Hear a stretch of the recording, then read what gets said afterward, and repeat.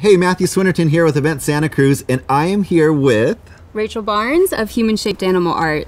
Thank you so much, Rachel, for taking the time to do an interview with us today. Thank you. So, what kind of artwork? When someone asks, like, what kind of, I feel that's a tough question, but what kind of artwork do you do? Yeah, I've gotten that enough where I like kind of have formed like an answer to it. Yeah, it shouldn't even be a question. Well, let's see. Yeah. So if I had to describe it, it would be very geometrically inspired. Also, tons of nature, and recently I've been getting more into like bold shapes, and more like the design rather than the like expression of it. So what kind of mediums do you use? So it's all acrylic, so painting. Okay. Yeah. And then recently I have actually intertwined painting and actual nature. Okay. So I've been creating these art planners where there is a painting and then an actual succulent or some type of plant that lives in the painting. That is so cool. So it's kind of like a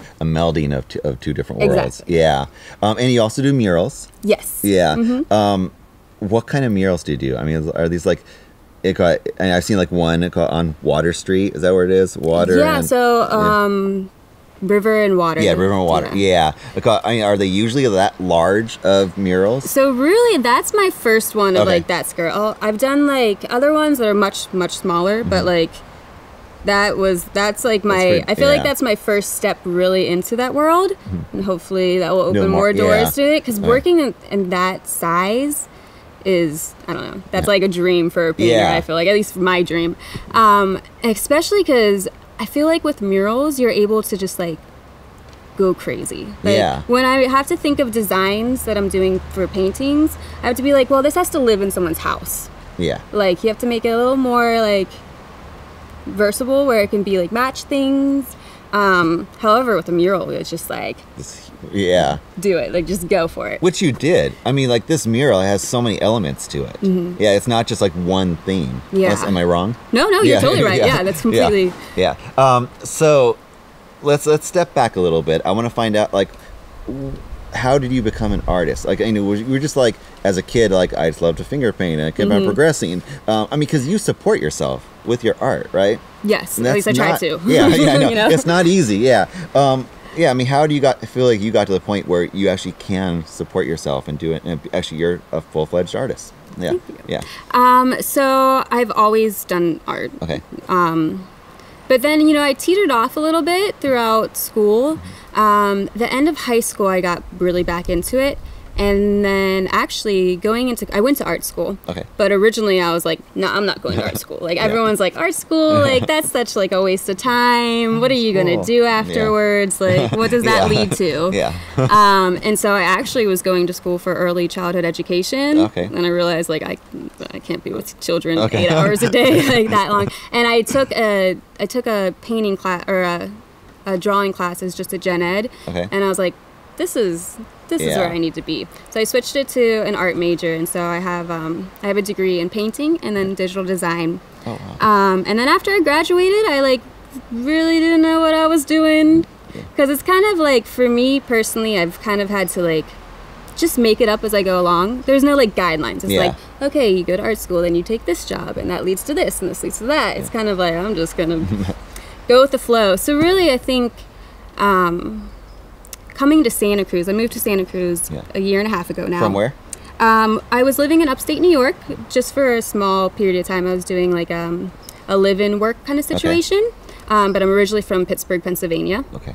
And so moving to Santa Cruz it just kind of like opened that up more, the art world.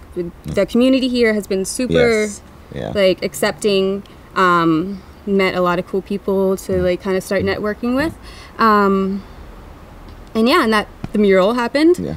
And so basically it's still progressing. Like, I still have like my part-time job, so I'm still doing both. But, So I feel like you're just a creative person that always like, I feel like you want to produce things, or like, just like your artwork. When I think of you, my first initial impression was on Instagram. You were doing the what do you do with like the hoops? The hoops, yeah. What is just I love to dance. Okay. But growing up, I always was in sports and everything, so I never like did dance. Yeah. And then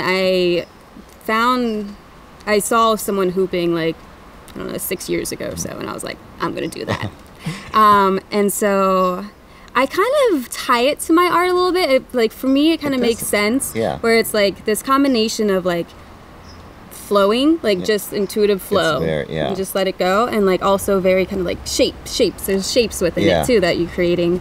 And yeah, so that's like my other creative source. That's like, some people are creatives and they like just want to like show something off to the world. I don't know, just like you have so many different elements of your art. Yeah. And just so I don't forget, so if someone wants to see like some of your videos of you hooping, that's it's called, or our work, where do they go? Well, you can go to my Instagram, Human Shaped Animal. Okay. That's easy. Human Shaped Animal. Yeah. My website is also humanshapedanimal.com. Okay.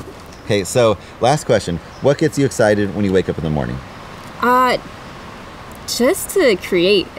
I feel very fortunate that I can like wake up and be like, today is I get to just play. It's playing for me, really. A lot of people, like, they have to go to like this 9-to-5 job where they're like typing or something. You actually get to like make something. Exactly. And like it helps because 2 of the 3 of my roommates also paint. Okay. So like we're like, all right, let's drink our coffee, put on some music, and like let's just make stuff. And especially with these with the planters that I've been making, I have a membership at the Idea Fab Labs. Yes. And that's why I've been able to do laser cutting, which kind of opened up the whole So I've been exploring more and more with that. So things are constantly evolving. So there's like still a lot to figure out in that realm. Yeah. And so that's what keeps it interesting the unknown. For you. Yeah, exactly. So if somebody wants to see more of your artwork and everything, there's a website, right? Yep, humanshapedanimal.com. Yeah. And if they were on this website, they could probably buy a shirt like the one you're wearing. Yes, yeah. So I kind of have branded myself as Human Shaped Animal. My sociology professor in college said it in a sentence. Okay. Like he said, we're all human-shaped animals, and for some reason I was like, yeah, that's me. That's me. And and so I kind of, if you do see my artwork around town or in shows, it's usually under like Human-Shaped Animal, or it has HSA, which is I've kind of like, this is like my logo, I guess. Like on the mural, it has those symbols and whatnot. So yeah. Awesome, cool. Okay, well, thank you so much for spending some time with us. We love your artwork, and everybody go to that website, go to Instagram. She is amazing. Thank you.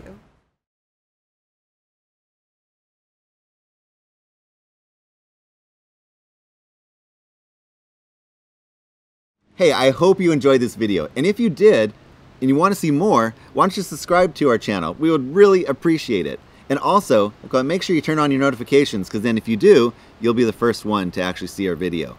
And lastly, again, if you like the video, why don't you like the video? Okay, thank you very much.